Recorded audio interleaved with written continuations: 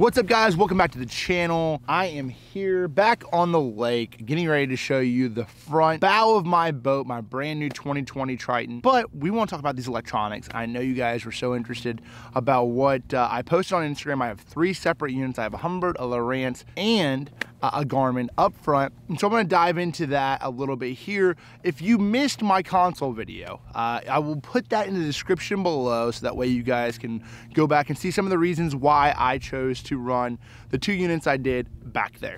So without further ado, let's jump into this real quick. So looking at just these units in general, you know, you can obviously tell this is sort of how I'm going to set them up. I have a Humminbird Helix 12, I have a Lowrance HDS Live, I have a Garmin. I'm not even sure the model number on that one, believe it or not, but long story short, I have 3 separate, completely different units, and they all have their own purpose. Now, the Lowrance unit is something that I've used for several years now, and the big thing with the Lowrance for me is my waypoint management, icons up front where I can share those. It's a huge deal, and then 2D as well. But I figured something out recently, messing around with it, that I was sort of surprised. So waypoint management is the biggest thing, because realistically I've spent countless days, years of history on a lot of these fisheries, and I have a waypoint management system of basically an icon means this to me, this means that, down to the size of rock, to a bigger rock, to a type of tree, to everything. It's very precise, and so I could not do without my Lowrance unit up front. I also really enjoy point 1, being able to roll up to a place, know where you're at. The range rings are great, the heading extension. That I really did. That's something that I don't know if I could live without. So that is the reason for the Lowrance unit. The one thing that I have noticed just running both 2D on the Humminbirds actually really surprised me. There's times where, especially in shallow water, where I'd be in like 3 or 4 foot of water, and I would be able to see grass and rock a little bit better. It wasn't as clear on my Lowrance unit. Now, I have not gone out and dropped on them or anything like that, but I'm actually running the transducer in the head of the Ultrex right now on this unit particularly right now. So now I'm waiting on one thing for the Humminbird. I'm waiting on the 360. So I actually had bought a 360 unit, an older 360 unit last year, and not the brand new Mega 360, but I bought one brand new. I guess something's up with it, broke. They had an issue, I guess, for a while there, and that's why they came out with the Mega 360, made them a little bit more durable. So I'm hoping that that is the case. I actually just sent it back to Humminbird. Hopefully I have it back in time for the follow event. So I'm not going to be able to go in depth on that side of things, but that is a reason why I have the 360, where I can see around. And the big thing for that I've seen is I can see out far, and I can see out like more so, and I don't even know if it's more so like just seeing a stump or seeing like a ditch.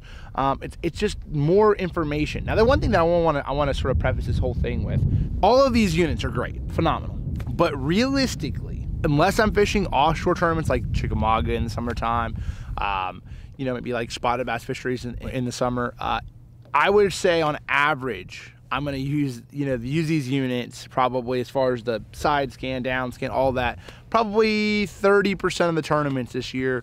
Now, the thing is, if that 30% where I have 2 events or something that I'm using these, and I win 1 tournament because of my setup, or I finish higher, it's worth it to me. And then ultimately, I did this for all of you, because I wanted to sort of be able to have the opportunity to tell you all what I personally felt about each unit, you know, not being tied down. I bought all of these units. These weren't given to me. I bought them with my own money, and I wanted to try to do this because I knew I hadn't seen anybody else at least doing this exact setup and posting about it online. So I wanted to sort of do it as teaching my viewers and showing them some things that I learned along the way. And this is the thing, it's going to take me a while to figure out what all the intricate details, what makes each unit the best. I've heard great things about Garmin 2D, that is.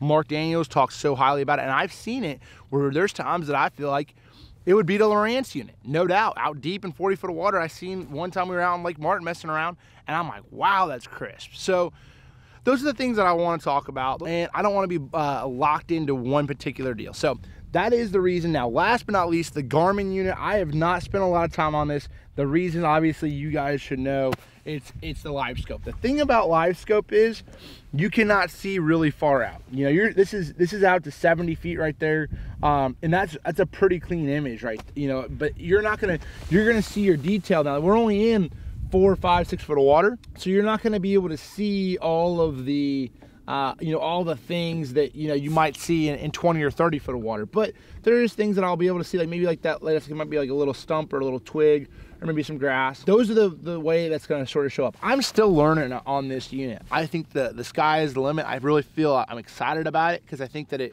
the biggest thing that I'm really excited about this unit is just seeing fish behavior. Now, the one thing that I am worried about, and I've seen myself doing this already, is getting too caught up with trying to fish for a couple fish, or, you know, say I have them follow my bait, I'm sitting there trying to catch them. Sometimes that's not a good thing. So you're gonna have, in tournament situations, I'm gonna have to be careful getting caught up, almost like sight fishing a particular bass that I can see on my electronics, but they're not biting. So it's like going to a bed fish and being like, you sit there for an hour. You can waste a lot of time with this unit if you don't sort of get a game plan and understand a little bit more about it. So I'm gonna have to spend a little bit more time on this unit to understand it and see what it's really, the whole value of this thing and what it really can do. But overall, that is the setup right here. I'm excited about it. I'm excited to show you guys more content throughout the year. The one thing I will tell you, all of these units are set up on the Boat Logic mounts. It's a company here in Chattanooga.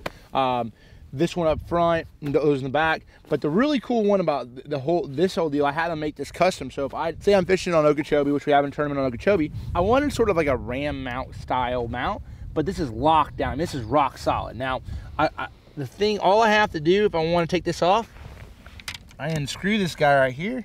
My hands are barely working. A little chilly out here. Okay, unscrew him, shift him, bam, off. And then when I want him back on, set it up, screw him back in. And it is rock solid. They did a great job. The guys at Boat Logic did a phenomenal job with this deal. And this is something that if I'm flipping, or I'm really gonna be fishing shallow water, roll casting, I don't wanna be messing that thing up. And I'll just take it off for that particular day. But when I'm out fishing deep, or I'm trying to might think I might fish offshore some point in time in the day, I'm gonna make sure I have this bad boy set up. So thank you guys so much for following along. If you're a new subscriber to the channel, thank you so much. If you're been around for a little while, I really appreciate your guys' support. Make sure to hit the notification button, and we'll see you guys next time.